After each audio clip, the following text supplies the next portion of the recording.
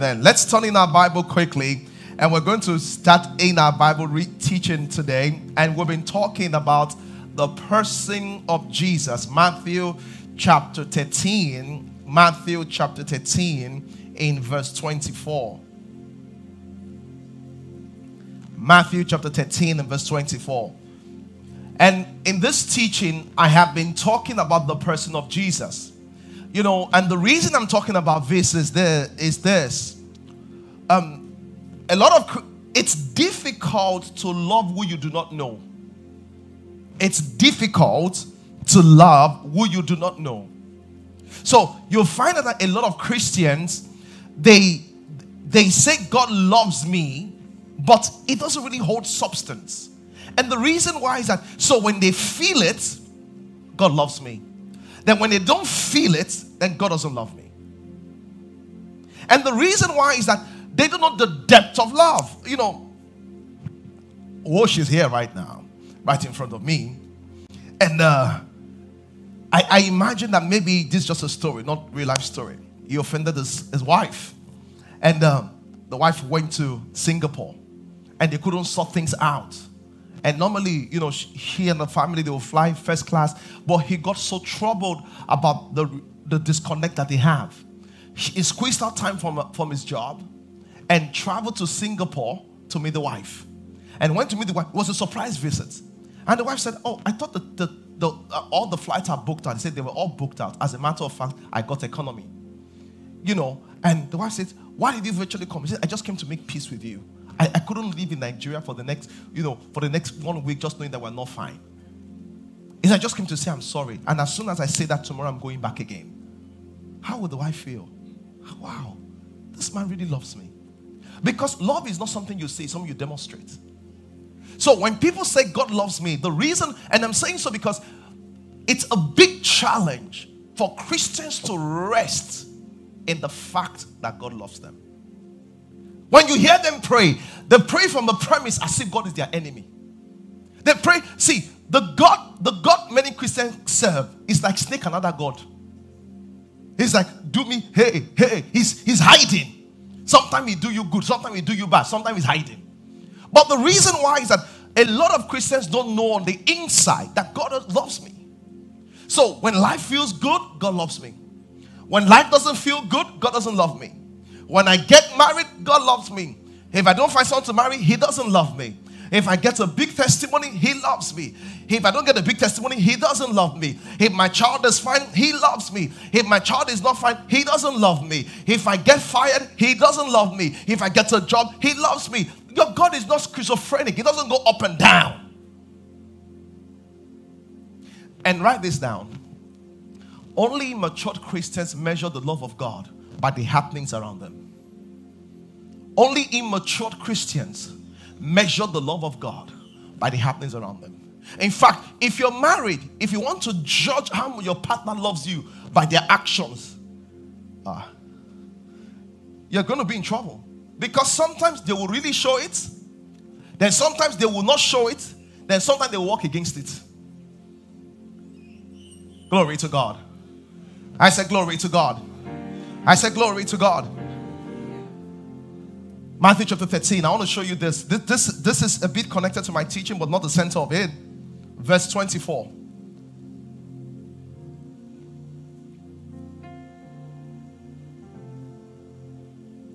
Matthew chapter 13, verse 24. I just want to show you how Satan really attacks people with just all these thoughts. Matthew 13, verse 24. The Bible says, and Jesus put to them another parable and say, the kingdom of God is like unto a man which sowed good seed in this field. He says, but when men slept, when men were not conscious, what happened? His enemy came and sowed tears amongst the wheat and went away. And the blade was sprung up and brought forth fruit. Then the tears also appeared. And the servant of the householder came and said unto him, Sir, did we not sow good fruit in this field? Where are the tears come from? And he said, an enemy has done this. You know, sometimes as Christians, something could happen in your life that you didn't pray about. And it's amazing that for you to just step back and say, this could be a fear. But what happens to most people is this.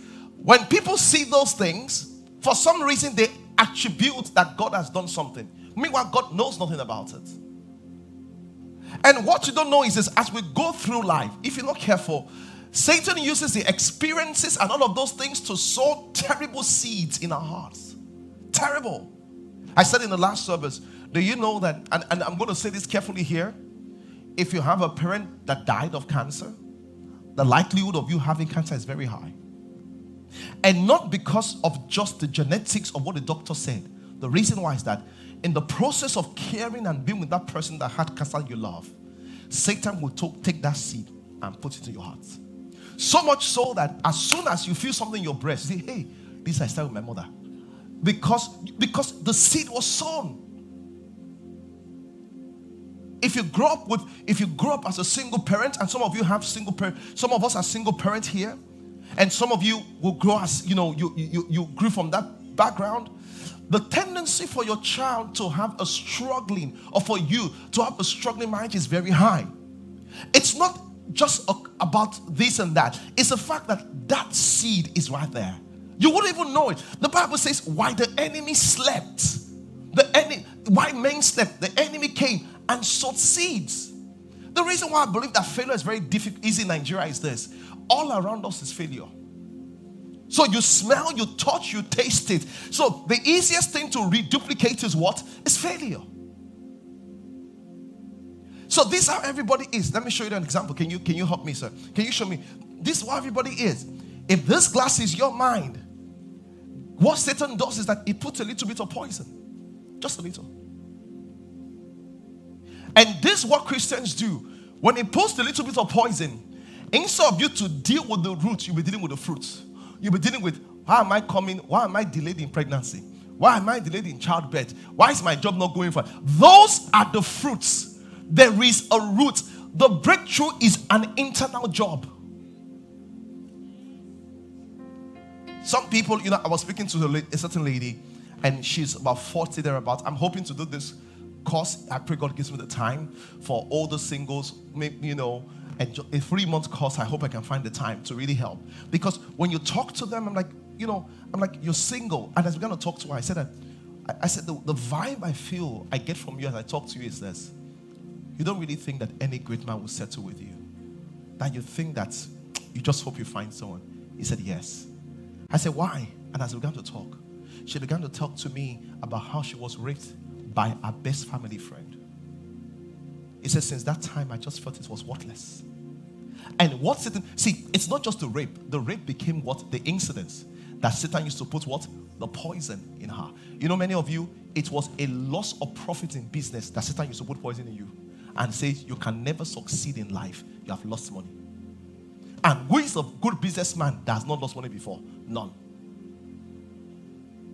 And I'm saying so because when you get this impression that God doesn't like you, it's something that happens in your life that makes you feel, because you prayed at some point and it didn't happen, and this poison entered into your mind that God doesn't love you. The challenge is this: the event is gone, but you're still carrying the poison. You're still carrying the poison that God doesn't love me. And because you're carrying the poison finds its way into more aspects of your life. Someone says, how do you deal with this poison? This is how you deal with it. You can't remove it because it's inside. So how do you deal with it? This is what the Bible says. The Bible says this: that we are cleansed by the washing of the word, which is water. We are cleansed by the washing of water, which is the word of God. So if this is the poison, this is a simple thing you do. You just take the word, which is water, and just start pouring it in. And when you pour it in, the first thing you notice is that those thoughts are not as strong as they used to be. Those thoughts that says that, some of you, those thoughts that says that you can't amount to anything, your business cannot succeed, they become diluted. But don't stop at dilution. Just keep pouring. As you keep pouring, you just see the thoughts. You keep pouring. You keep pouring. You keep pouring. You keep pouring. You keep pouring. It looks as if it's not there, but it's still there. You go for more word. And what happens again? You keep pouring again. You keep pouring. You keep pouring. You keep pouring. You keep pouring. You keep pouring. You keep pouring. Excuse me, where was the poison inside? The challenge with most Christians is that this takes a process. Christians don't like process. They love magic. Start today, do tomorrow. But you must remember, this challenge you've had has stayed for 40 years. Many of you, this is how you have fear inside. And you need to keep loading faith inside until the whole of faith can displace the fear. You keep loading faith until the whole of faith can displace the fear. The negative thoughts you have, the negative beliefs you have, you keep loading it. You know the thing, you know I'm saying this? Because when you talk to Christians when they're in church, there's something they believe. When they're in trouble, they believe something else. And what they really believe on the inside is what eventually happens. How does a Christian come to the point where you think that God doesn't love you? The only reason why you feel God has abandoned you is because you are interpreting God's love based on situation, based on circumstances, based on things happening around you. So because you had a miscarriage, God doesn't love me. Because you've not gotten your immigration papers, He doesn't love me. Because He doesn't love you. Can you see a little bit farther than that? And how many Christians do you know that they are born again, but they are walking with a mentality of belief system that is destroying their faith? A man came to Jesus Christ. He said, my child is so sick. He says, if we can do anything, help us. That's one of the biggest stories I love in the Bible. As soon as he said, if we can do anything, help us. And Jesus looked at him eyeball to eyeball and said, stop that. He says, if you can believe. Because he was almost going to say, Lord, I've tried everything. If you can just do it if you want to do it. And Jesus Christ said, why are you talking like that? If you can believe, all things are possible to him that believeth. What was Jesus Christ saying? If you want me to do it, change the way you think about it. Praise God. The biggest spiritual attack you'll find is not someone calling your name from a shrine. The biggest spiritual attack, it will be invasion of negative thoughts in your minds. You know why? Because once the poison is put inside, it's a part of self-destruction. You are going to use your own hand to destroy yourself. Thank you. So what the devil does is this. He comes to where things are going well and he puts a seed there and he puts a seed there. And you need to ask yourself, is there a seed I'm carrying that I need to overwhelm with God's word? And someone says, how will I know I'm carrying a seed? The easy way you will know is this. What fruit are you bearing? If there's a kind of fruit that you do not like, it's because there's a seed you didn't plant there. Someone says, how do I know if I'm carrying the wrong seed? The tears is there. If there's a fruit in your life that you do not like, the reason why is that a certain seed has been planted inside. Glory to God. And that's why in this teaching, I'm teaching about Jesus Christ. You know what I'm teaching about Jesus Christ? Because you'll be amazed all the nonsense religion has taught about Jesus. They almost want to make us relate with Jesus as if he's not God. And they'll say, well, he's God. But you need to know about Jesus because people know about Jesus from a sense of rumor. And fathers, if you're here and you're wondering, I want a message on breakthrough. How will you explain who Jesus is to your own child when he asks you questions? Mothers, how will you explain? And he says, Mom, they say Jesus Christ is God. How is he God? How will you explain that to him? And once the foundation is not rich, that child is going to have trouble. Some of you, when I hear your children pray, all you teach them is as if God is a gimmick. He's a genie. Just give me something. You've not told them about the God that you serve. It's almost as if they're serving God in darkness. Why is it important to know about Jesus Christ? Everybody look up here, please. Because when I read about the story of the children of Israel in the wilderness, you know what I noticed? Every time they had a trouble, it was a certain revelation of Jesus Christ that brought them solution. I'll give an example. When they got to the rock, when they were thirsty and there was no water, they came to Moses and said, give us water. What did Moses do? God told Moses, hit the rock. The Bible tells us in the New Testament that Christ is the rock. So in the time of thirst, guess who they found? Christ, the rock.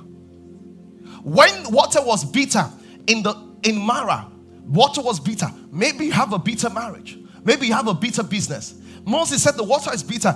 God told him, he said, take the tree. Take the tree and put in the water. Who is on the tree? Christ was the one that was found on the tree. Glory to God. When snakes came to bite them, the Bible says fiery serpents were biting them. You know what the Bible says?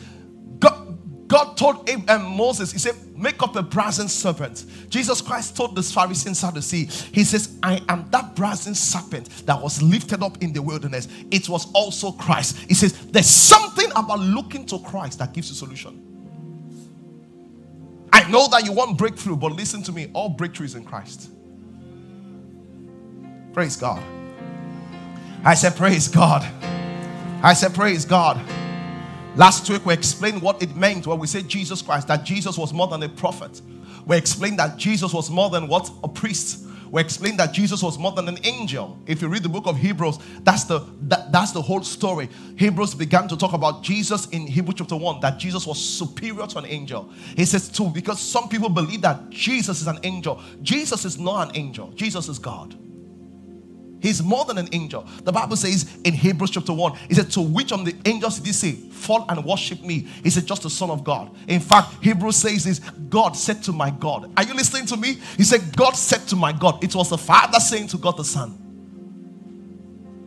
Someone says, is Jesus God? Jesus is God. How do I know that? Even Satan knew that. How do I know? Satan asked Jesus Christ, tempted Jesus Christ, and just told Satan when he was tempted, he says, thou shalt not tempt the Lord thy God. Who was he referring to? He was referring to himself, that Satan, I made you, don't tempt me. If it was a lie, Satan would have said, hey, you just lied. But the reason Satan kept quiet was because Satan knew that Jesus is God. So we began to establish that Jesus is God. But not only is Jesus called God, Jesus is also man. Someone says, that's very confusing. And you know, someone says, why are you saying all of these things? The reason why is that I know a lot of Christians that do not understand what they believe. Jesus is man, but Jesus is also God. Ice is water, and water is ice. Ice is water, and water is also ice. Jesus is God, but is also man. So someone says, when you know, many of you think that when Jesus Christ walked on earth, it was like not normal. See, he was God, but he stripped himself and put away his godliness and began to walk as man. Why did he do that? So was Jesus fully man? Let's read the Bible. 1 Timothy chapter 2. Oh wow. 1 Timothy chapter 2. Let's read the Bible. This is very powerful this morning. Somebody say hallelujah. Oh yes, let's go. Let's go. 1 Timothy chapter 2 verse 5. Look at what the Bible says. Let's read. 1 to go. I want you to read. 1 to go. There's what?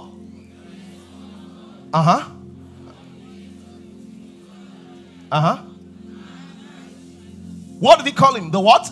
The man Christ. Was he a man? Yes. It says the man Christ Jesus. He's man.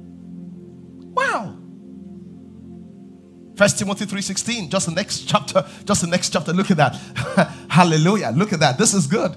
I love this. 1 Timothy 3:16. Look at this. The Bible says this. And without controversy, great is the mystery of godliness, that God was what? Manifest in the flesh.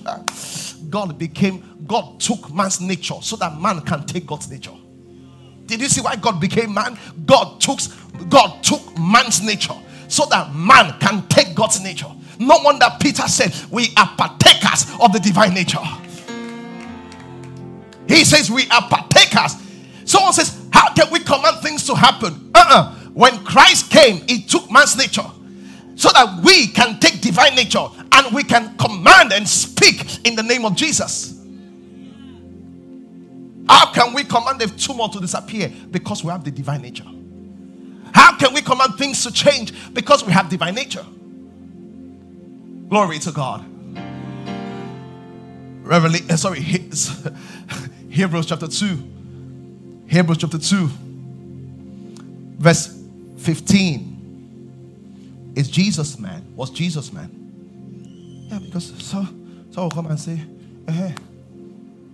sister, no, it's just Christ man. He said, man, just a worship him. Either he's man or he's not man. I just a worship him. So sometimes you will come in contact with a very logical person in your office, born again. You know how we normally do? We'll just bragado our way. He said, this thing you believe, come sit down. Come and prove to me the Bible. He said, please, I'm a Christian. That's all I know. That's why when Christians have tough times, because they don't know what they believe, it shakes. Christians will move to Canada. Once they see better life, they forget Bible. Because they didn't know God for God. They knew him as a way of survival.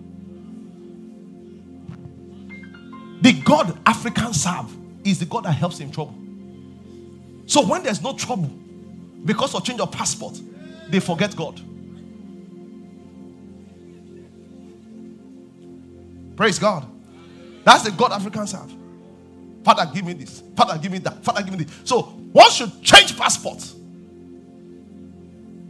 and there's no need for Father give you something, because you have health, there's health insurance, there's social this, there's council flat, there's provision for this. I mean, a lady was telling me, she said, I didn't want to tell you this. By the time she told me how nice it was in Canada, she said, in Canada, I mean, if you don't have a job for just having 3 kids, you get $2,500 every month. I said, without job.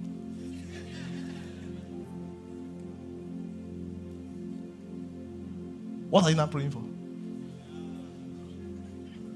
$2,500 is how much in Nigerian money? 1.6. What are you praying for? People that have job in our country, that enter traffic, how much do they get?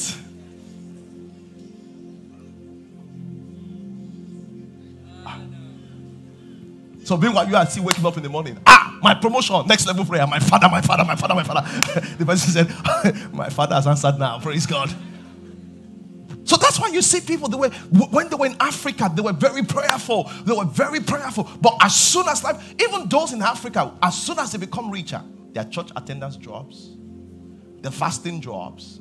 Because all of a sudden, the Jesus they knew is the Jesus that gives things, not the person of Jesus. Today, I want to introduce you to the person of Jesus. See, let me tell you something. The reason why you come for things from Jesus, you don't know him. When you know him, you will value him more than his gifts. Zacchaeus was a billionaire. He was a billionaire rogue. He used to steal from people. The moment he heard Jesus was coming, he went to climb on a tree. What did he meet? Jesus said, come down. I will meet you in your house today. Jesus had not even preached to him. He said, from today, all that I've stolen, I will give 4 times back. Because something had changed about that person, Jesus. Glory to God. I said, glory to God. Some people say, we pray in Jesus' name, we pray in Gabriel's name. No, they're not the same. Jesus is not an angel. He said, if it just is slow, we'll use Angel Gabriel. They're not the same. He said, we'll now ask Mary to please help us appeal to Jesus. Let's love and respect our Holy Mother.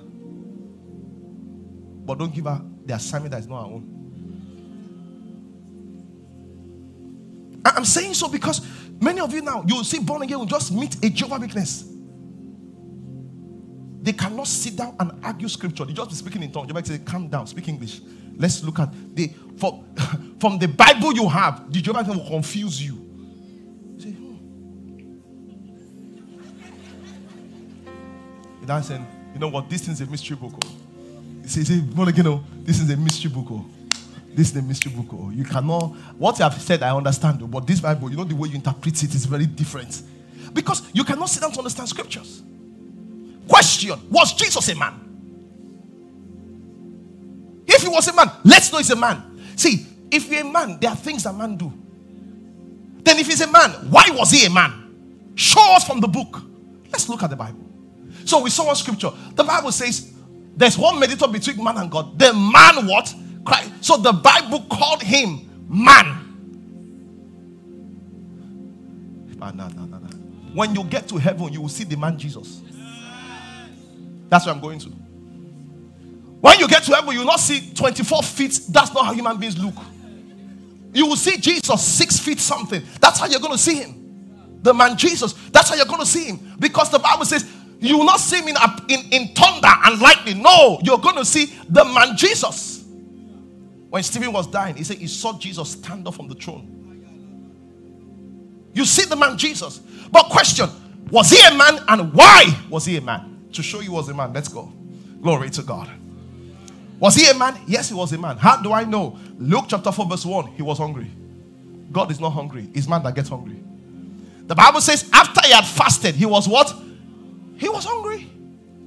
Number 2, to show that he was fully a man, he was tired. John chapter 4. The Bible says when he was at the pool, when he was at the well of Jacob, he was tired when he was speaking. Does God get tired? God doesn't get tired. For him to be hungry, he has digestive system, esophagus, internal, small, what do you call it?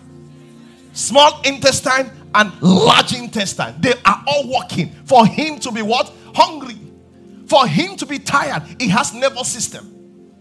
Glory to God. The third thing is this: Jesus cried. He had emotions. He felt pain. He cried many times. He cried because of Lazarus was dead. He felt the pain. He cried when he lost Lazarus. But on the cross, as they were beating him, he was feeling the pain. He was crying. He was not making it to like, beats me, I'm not. No, he was in tears when they whipped him.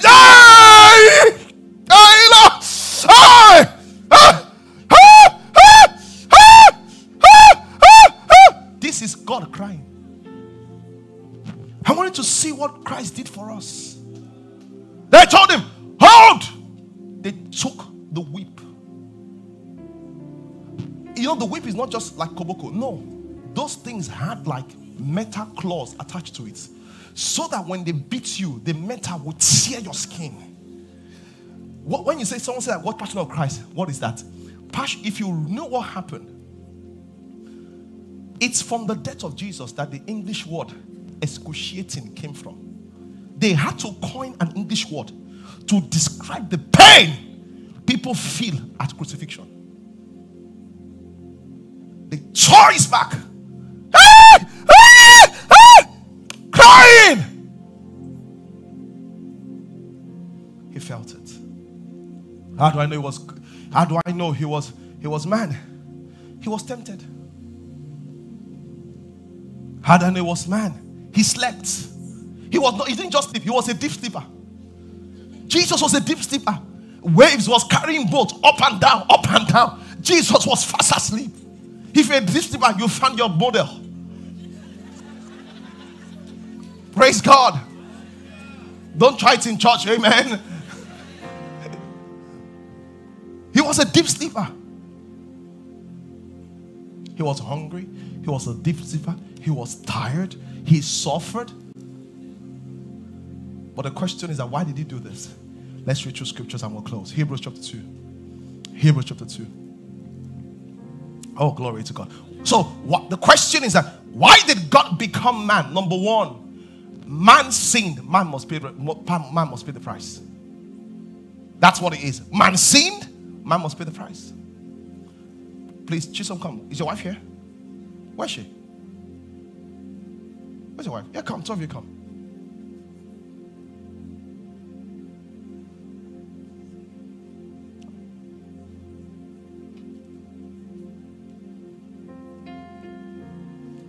Your husband speaks so lovely of you.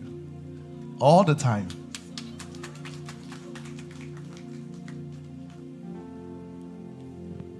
Look, your wife come. Your wife has eaten in a restaurant. She has eaten bill of 50,000. It's time to pay. You now say, let her go. Can she go? She can go. Who will I hold for 50,000? Does he have to eat for me to hold him? Why am I holding him? He has taken her place. Jesus did not sin. You were the one that owed. He came and took your place. So all of a sudden, when he now searched his wallet and there was no 50K there, who will wash plate? Who will suffer? Because auntie has gone. Yes or no? So the reason why Jesus Christ took our place was not because he sinned himself. The reason is this: because we were let go, someone must pay the price. He took responsibility for our sin. What a love. So just imagine, even when she was there, he realized that, honey, my ATM card is not a 50K. Would not say, hold her. No. The man said, no. Whatever you want to do to her, do to me. Because I love her. Thank you, Jesus. See what the Bible says. Let's read it from the Bible. Hebrews chapter 2, verse 14. Hebrews chapter 2, verse 14. See what the Bible says.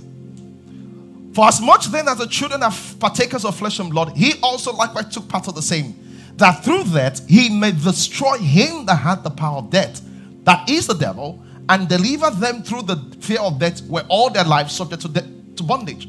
For verily he took not on him the nature of angels, but he took on him the seed of Abraham. Wherefore in all things he behaved himself like to be made unto his brethren. Why? That he may be a merciful and faithful priest in things pertaining to God, to make reconciliation for the sins of men, that in all he himself had that he himself had suffered being tempted, is able to succor them that are tempted. My God. Are you hearing this? There's a scripture you need to see. We need to balance it. Hebrews chapter 4, just 2 chapters after. Oh wow. Verse 15. Are you ready? Are you? Somebody say hallelujah. Verse 14 and 15. Let's go back a little. Verse 14. I want you to catch in on it. I want you to catch in on it. Hey, it says, seeing therefore we have a great high priest that is passed into heavens, Jesus the Son of God. Someone says, let's go deeper into that. It says, let us hold fast to our profession. Okay. Verse 15. Let's read together. 1 to go. For we have not a high priest which cannot what? But was in all points what? And yet what? Give me the Message version. Give me the Message version. Hey.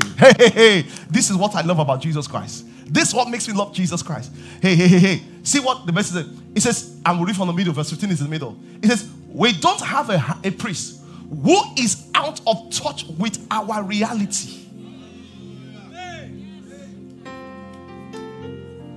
You don't understand. When people go and see Babalawo and Yalawo, they will not be explaining what contract means, because they don't know what contract means. They are in the village. When people say, God says that, I don't want to be the God you pray to, I don't understand what you feel. So when you say, Lord, I'm single at this age, Jesus Christ, I was also single. He was single. At 33, he never dated. So when you say, God, you don't know how I feel. Jesus Christ says, are you sure about that?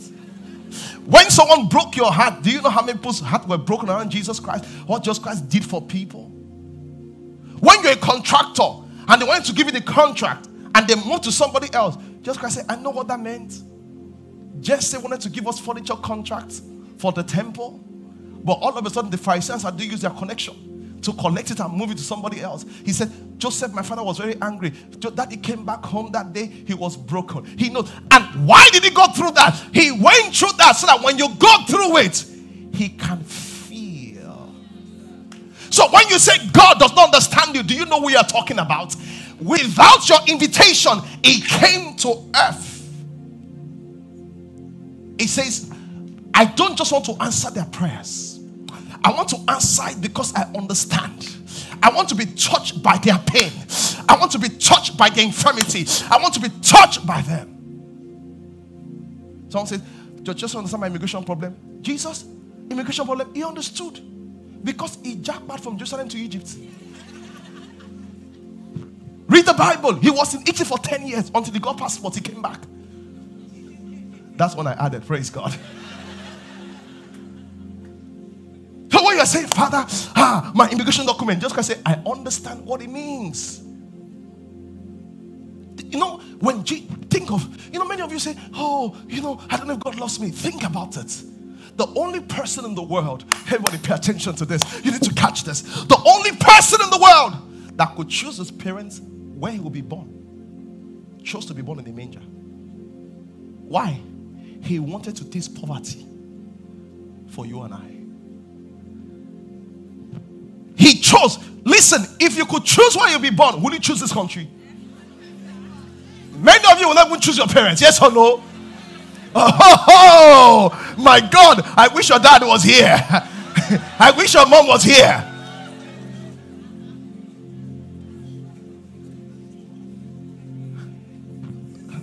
How can I choose surname that has no relevance? But look at Jesus Christ. He could have chosen anybody. Who did he choose? Joseph and Mary. Where would they have me? In a manger, not in a hospital. And he did that so that I can. So when you say that life is so hard, Jesus Christ said, I know what it feels like. I was born in a manger. Were you not born in a hospital? He was born in a manger. He went so low for you and I. And you think when you have financial problems, when you have family problems, did he have family problems? He had family problems. His father came to look for him one day. He said, they forgot him. You said, I suffered rejection. They forgot him for 2 weeks. They had gone home, traveled, went back to London. They now remember in London. Jesus Christ is back in Nigeria. They now came back. And I say, I have childhood trauma. Jesus had childhood trauma.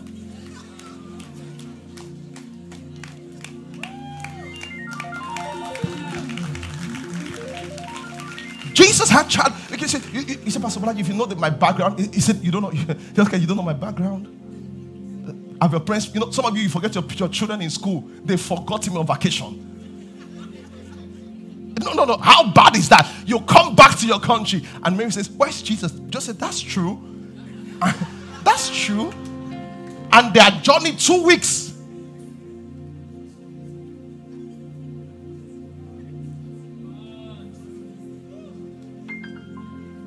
Someone said there's no job. Should Jesus Christ tell you, sometimes you will stay in carpenter's shop for 1 month. Nobody has come to ask for carpenter's work. Nobody had come to ask for furniture. Nobody had come to price everything. So every time you say, Lord, I don't have a job, Jesus says, I know what you feel. Every time you say, Lord, I'm single, nobody has toasted me. Jesus Christ said, I know what you feel. Every time you say, Lord, see what my parents did, see my background, see the traumatic stress of a child. Jesus says, I know what you feel. Every time he says, a businessman, there's no capital. Jesus Christ says, I know what you feel. He says, that's why I came to feel what you feel, so that I can be a merciful. Read it again, Hebrews chapter 4. Read it again, Hebrews chapter 4. Amatoke. Yeah. Oh, let's go, Hebrews chapter 4. My God. Oh, wow. Oh, wow. Oh, yeah. I'm sorry, Hebrews chapter 2. Chapter 2 first. Chapter 2. Verse 17. He says, wherefore in all things he behaved like unto his brethren, that he may be what?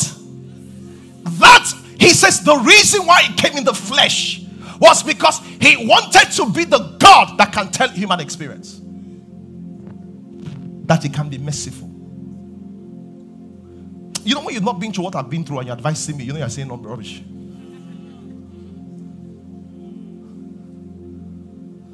It's like when women are having children and the husband says, honey, we're together.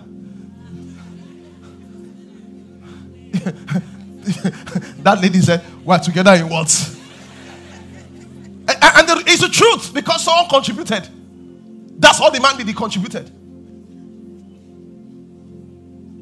Oh, Jesus did not say we're together. He entered it for you. So, you know what that does to you when you pray? Someone says, I'm raised by a single mother and father. What about Jesus Christ? He was called the son of Mary, never the son of Joseph. They say your child is illegitimate. What about Jesus Christ? He was the only one that was born of the mother. All that one was the mother and father. Someone said they betrayed me. Didn't they betray Jesus Christ? Judas Iscariot, his employee, took bribe and betrayed him. He said, what? He said, I don't belong to self because what people have done to me. Have they done what they did to you? And he didn't have to go through that. He went through it so that he can learn. So that when you pray and say they betrayed me, God said, I know the perfect solution because I've been there. Which God has done this for other people before? Which God? Which God? They took John, his cousin, his first cousin, Elizabeth's child, killed Elizabeth's child. He lost his cousin. Jesus knew what loss was. He said, I lost my dad. Since that time I just said, God! And when they lost his cousin, he didn't go, God, why didn't you wake him up? That was it.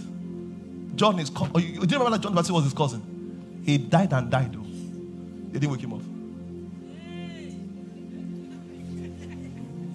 Because sometimes you lose somebody, say, God, where are you? And just Christ say, when I lost John too, me too, I felt that way.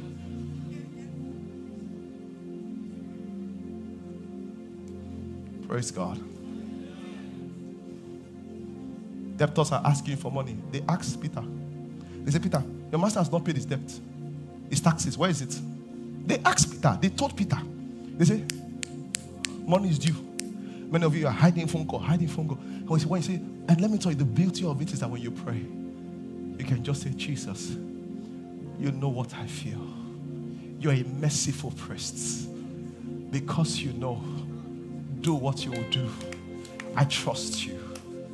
What is the use of knowing if he's not going to fix it? Let's pray.